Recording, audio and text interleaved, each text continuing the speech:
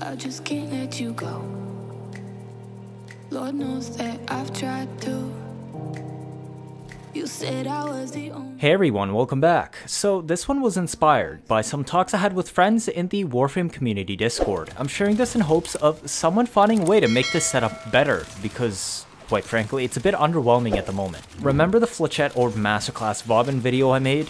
This is the budget version. Azima, the login reward pistol. It has an altfire that spits out a disc which floats up after a few seconds and starts shooting bullets out in a plus shape while spinning slowly. The damage is questionable, but that's why we have so many supports for it today. Also, this is intended for endless missions, but it definitely has scaling problems due to the setup. Azima, part of the bullet hose family. This weapon has subpar crit and status. While the fire rate is high enough to sort of make the status on the build work, we're going to be sourcing some of that elsewhere as well. This is a slash-based pistol. Under normal circumstances, this is what allows it to scale despite its single target nature, underwhelming DPS, and worrisome ammo economy. Wow, I'm really trashing into this weapon. Now, I could actually use this as a normal slash pistol, like this, but that's no fun. I want to turn this into a sprinkler of death, so that's exactly what we're going to try to do today. Anyways, just to keep in mind, what I'm showing you isn't really a wonderful new off-meta build. It's just the best I could get this to work. I 100% agree that there are better ways to use Mesa, but sometimes you just want to see how far you can push something. If you want to use this as an actual normal pistol, I would recommend trying this build. It performs well enough, but for a login reward and bullet hose, there are many better options. If you want to min-max the build even further and offload viral to say, I don't know, an Exodia Contagion Primer or Zorus, then you would use this build. A little extra work, but more DPS. After all, you can't go wrong with Slash. Now if you're like me and you want some dumb fun, I don't use either of these builds. I'm using this third build, so I can play Flechette Orb Simulator Light, TM.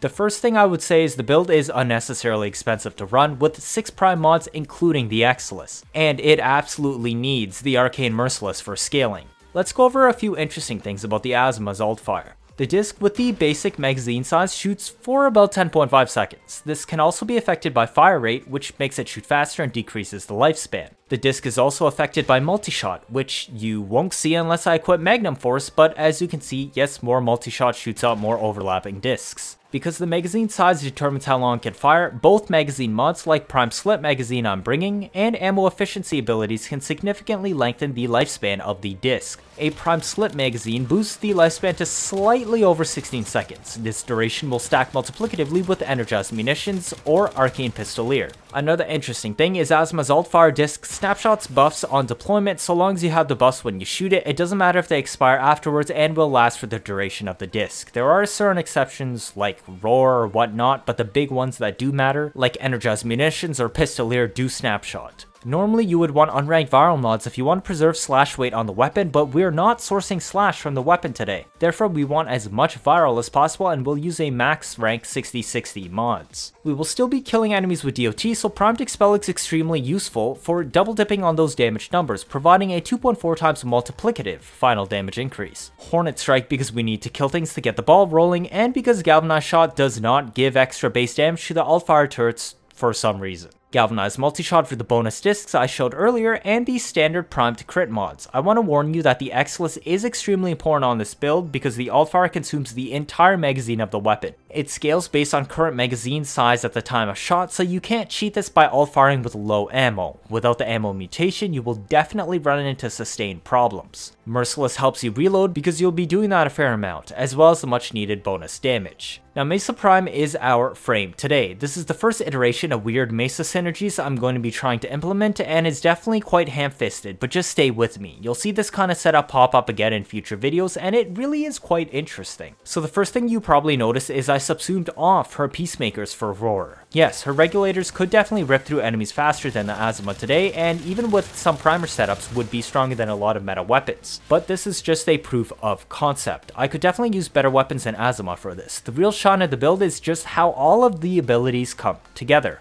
Not just what I can do with one button press of, say, Energized Munitions and a TENET Tetra AoE nuke spam. And yes, I did say all abilities. This is probably the most technical one I've made so far, and the reason why I said it is just a proof of concept, as personally I do find it underwhelming. But hey, if you can think of a way to make it better, let me know down in the comments. So what else is on the build? Well, you can see we're running double augments. Ballistic Bullseye gives us 100% extra status on the Azima disc. It is supposed to give flat status to projectile weapons like Ceto's Glaive, which you might see a video on that in the future, and normal mod status to hit scan weapons. It's very hard for me to test what Azima falls under, but the free status is still free status. This will also be important to boost the amount of electric procs we inflict later. Yes, electric procs. Pay attention for that. Muzzle flashes are our other augment today as our main source of CC. I did say this loadout takes prohibitively long amounts of time to set up and the kit has limited CC, so this will be the main way we get it. Once the ball is rolling, the kills will self-funnel radio blinds around you to prevent the enemies from killing you while you're busy trying to keep up with a meat blender. The rest of the build is focused around trying to stack up some duration to make your 2, 3, and Roar all last longer. Your 3 gives 95% damage reduction so you don't die while wasting time using this build. Prime Flow gives you that bigger energy bar so we can stock up on some overflow from Arcane Energize as the build is only running neutral efficiency and casting can get quite expensive otherwise. Rolling Guard can get you out of situations in a pinch, and the second Augur mod Reach gives us 80% energy to shield conversion to restore shield gating. With Refresh Spite, you can get 230% energy to shield conversion. Any of your abilities, including your 1, Shooting Gallery, which is the only one that you can actually recast when already active, can instantly fully restore your shields if you have a Decay Dragon key on. I've added back a little bit of range so that our muzzle flash can actually blind the enemies we're trying to kill as they get pulled in. The second arcane today is Arcane Pistolier. It's rank 4 instead of 5, because rank 5 gives us 102 ammo efficiency. Reaching 100% or higher in Azima resets it to having no ammo efficiency at all. So that's why I opted for rank 4. Yes, it's a bug on the altfire. No, DE isn't going to fix it. The problem is actually getting headshot kills with this thing can get annoying because it isn't a beam, because most of its kill potential comes from slash COTs, which will not activate Pistolier when you're busy shooting it. Aim to kill fodder units and make sure the Roar is up for better alpha damage. Technically, this can scale because I brought Vassalok to armor strip enemies, but this isn't actually intended for multi-hour survivals, just a quick 30-minute run or so for weird testing memes. Another crucial element on this build is our primary weapon, Mutalisk Quanta. Now, Cyanoid Similar can substitute for this also, as it does work the exact same way. Basically, I'm only using this weapon for the altfire orbs it shoots. I have exactly 200% multi-shot so that I always shoot a 3-stack orb. The rest of the mods here are irrelevant except Bursting Mass, which can nuke enemies in a 15-meter radius after the orb expires in 9 seconds. It will deal all the energy absorbed with a 200% multiplier and a big AoE. I'm using 200% multi-shot because the max bonus stacks of the altfire orbs on Mutalisk Quanta is reached with a triple stack shot. Cyanoid Similar instead maxes out at 4 stacks, so you would run 100% multi-shot and shoot the same spot twice to get 4. Basically, we're going to shoot this orb on top of our Azima discs. What does it do? Well, a fully stacked orb reduces our total damage by 33% as a final multiplier. Doesn't sound good, does it? In exchange, it grants 25% flat crit, pushing Azima up to 70.9, 25% extra critical damage, and most importantly, 500% electric elemental damage. This 500% electric is where all our damage comes from, and the reason we ran max rank viral mods on Azima. Now the picture should be coming together. We have a radial disc shooting out massive amounts of viral and electric for a sustained period, we blind enemies as it gets kills, and we pull them in to kill more of them. A true meat blender. Wait. Pull them in?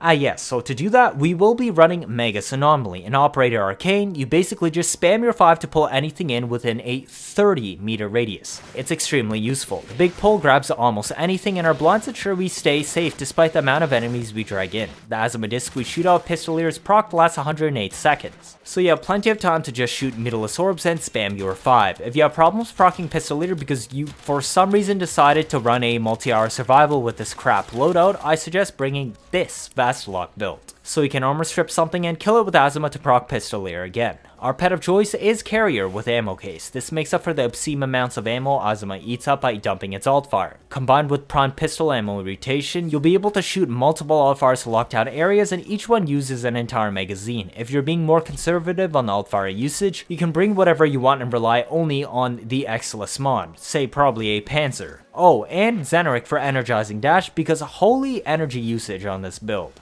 And that's it, my questionable Azima Steel Path quote-unquote short-term endurance build. Does it have KPS problems? Somewhat. You need to find good spots quickly and will still probably need the life support towers. Acolytes are a slight problem against this turret fest, and for that I would recommend using your Vastlock against them, as the armor strip goes a long way and they take a lot of damage from pellet based weapons like that. It will also help with the alpha damage of turrets, but if you do set up enough turrets and have a fresh quanta bubble dumped over them, you can weave the Acolyte through them and they will die with enough turret spam. But remember, the point is just to have fun, as this is an example of a theory craft that became reality for the sake of it rather than an actual metacraft idea. But that's the reason we play Warframe and what makes it so great, right? The freedom to do whatever we want, with any kind of build at our fingertips.